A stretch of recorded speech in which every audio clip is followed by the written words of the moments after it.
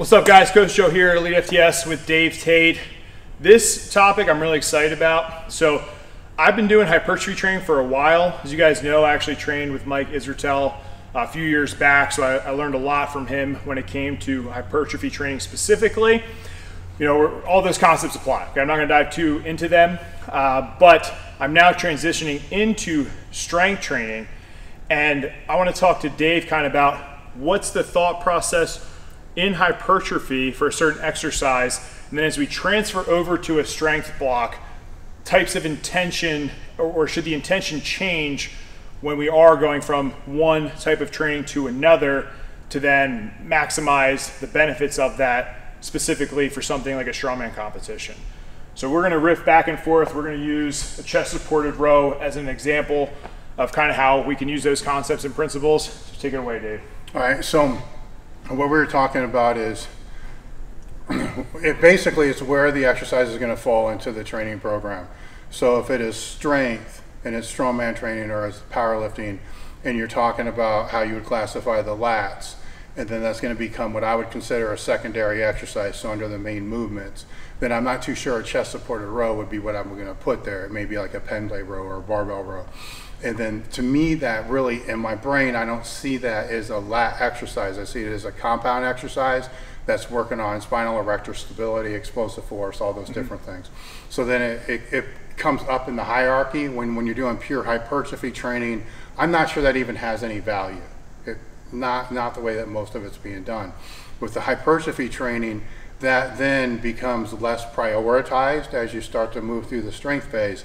So the movement, like the chest supported row, pull downs, all that's going to be lower tiered in the program. I don't think that needs to change from the way that you were training it. Okay. So when it goes down into that range, I don't think the maximum amount of weight that you can use is the main objective. It's, are you targeting the areas you want to target, if it's upper back or lats? And then yes, progressive overload, all that kind of plays into that.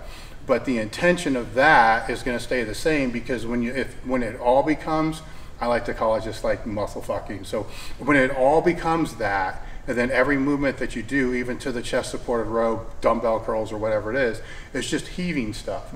All that becomes systemic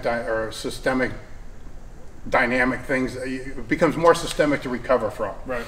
Where if those accessory movements at the very end are only for hypertrophy, then you can lower the complete total demand that's on the system. It's going to be easier to recover from the main things. The main things that obviously become harder to recover from because the load, the tonnage, spinal loading, all that's higher. So it never made sense to me to be able to have the low tiered exercises being trained super heavy with a lot of momentum and force, because is it really going to make you stronger? And that's not the intent of why it's there. It's the hypertrophy is why it's there. But I think that most of the people that are watching this are just probably nailing all of it exactly the same way. Right. There's no intention. So they aren't listening to what Dr. Mike or other people would say as far as full range of motion, contraction, and intent. They're training everything like that, which has its benefits, you know, in certain areas, right? But I don't think it has to be an all or nothing. No, let me dial that back just a little bit. If it is an off season, it's all hypertrophy, yes, it can be that. But then there has to be some kind of transitional block. So that's where I'm at right now. Yeah, you're like in a transitional block. So then you kind of mix, you know, what's in there. And then, so to use the chest supported row as an example, it's one that I'll take people through that come through the clinics that I do. So what I want you to do, because we're going to try to work for upper back here. So when you go ahead and do this, before you go ahead and take it out, before you even start the pull, I want you to feel a stretch in your upper back. Yeah, so see how that just dropped about 3 inches? So that's now stretching the upper back more, so there's more range of motion. Keep your elbows out, and then pull up and pull your shoulder blades together, elbows out further. Pull this hard, okay, then back down. Find that full stretch, then bring it up. Squeeze the shit out of the shoulders, good. Hold, yeah, again, and then keep the eccentric slower. Good, stretch, and then pull, and then down. So you feel all that intention there. All right, so go ahead and rack it. So that's if you're going to do it for that upper back. Now, let's say you want the intention now to be the lats. So go ahead and use the handles again, and you're going to pull your elbows towards me. So now you're going to tuck them and flex the lats. Actually, before you go, find the stretch here now in your lats. You may have to pull your sternum up. Oh, Find a stretch here. See the stretch there? Yeah, it's different there, yeah. All right, now row with the elbows and flex the lats. See the difference? Oh, yeah. So now it's here, lat. Find the stretch in the lats again. All right, and then go and flex here in the lats. Good. Totally different. There, and then again. Good. All right, so where that falls is you'll see programs, and we were talking about this earlier, that will have vertical pulls and horizontal rows. That doesn't make sense to me because you can do horizontal rows, elbows out, and it's completely different than if you're tucking your elbows in. One's upper back, one's lat. It's the same thing on the lat pull down. So what's the intent? Right. What are you trying to work? Now, how you're going to physically put that in your program will depend upon if it's the bodybuilding part towards strongman. Do you feel your upper back? Because now I would say this is more activation than it's going to really be strength. Do you feel that your upper back needs more muscular development? Do you feel your upper back isn't activate? Because if it's not activating the way that you think it should, say on a log to be able to stabilize, then I would argue and say doing that really, really heavy is going to be counterproductive compared to doing it that way, and you're really squeezing the shit out of that to be able to do two things, to be able to enhance that activation, but you're also increasing the isometric strength of being able to hold that position there tighter and stronger. 100%.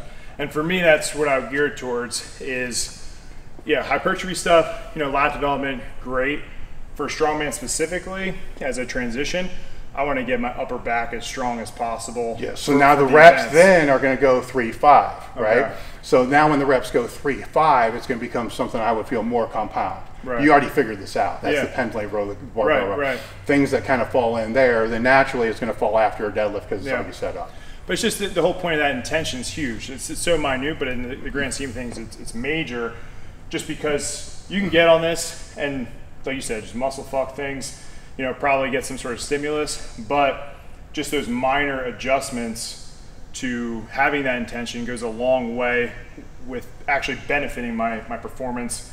And that's kind of like you said, how I would, kind of transition my thought process. And I think that's missing from a lot of people is just that step of what is the intention.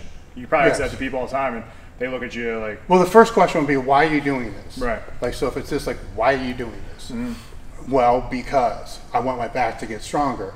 Then I would default there and say stronger for what? For strongman. Do you think this is the best exercise for that? Right. Is there something better? You're going to say, yeah, there's probably something better, which is going to be the barbell row pendulum. Okay, so then let's get stronger at that. So then why are we going to do this? Right. Well, I want to do that for the isometric strength, the activation, and hypertrophy.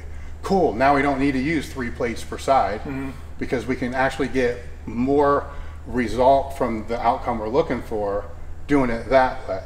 You see what I'm saying? So originally what happens is you're putting the wrong exercise in the program for what you think is the right purpose. You have the purpose right, but the exercises, there's no bad exercises. Right? There's just bad use of the exercises and where they fall into the program and how they're being utilized. If it is strength, we default to 3 to 5s, right? Singles if it's maximal strength, but barbell rows aren't, so that's under that first level, it's 3 to 5. It doesn't make sense to do the 3 to 5 reps on a pull down. You can't wrap your head around even how would you do that? Right. Do you need 2 reps to build the momentum on the pull down to be able to get the 3? It doesn't fit. So what best fits? Right. And I mean, I don't know if you've ever heard this, but I haven't. If I talked to a strongman competitor, I was like, what was the difference in your program? And they said, oh, doing lat pull downs for 3 to 5. Like, never. That's not going to be that's not going to be their answer. But I just think, with the audience, we have those intermediate going to advanced level people or athletes. And I think if you look at your program, this is something that's key to do when you're assessing yourself and in your program. Like have the intention, figure out the purpose, does it make sense? And I think those things are what are going to take you to the next level and also save you unneeded stress, which can be used better for recovery to have more efficient training sessions and be able to push the way you have to push so you can get stronger in general. But often sometimes I get programs and I see 6 exercises just because, right? You say, I want to get my back stronger. And those exercises work your back, but what is the intention of those exercises in this program?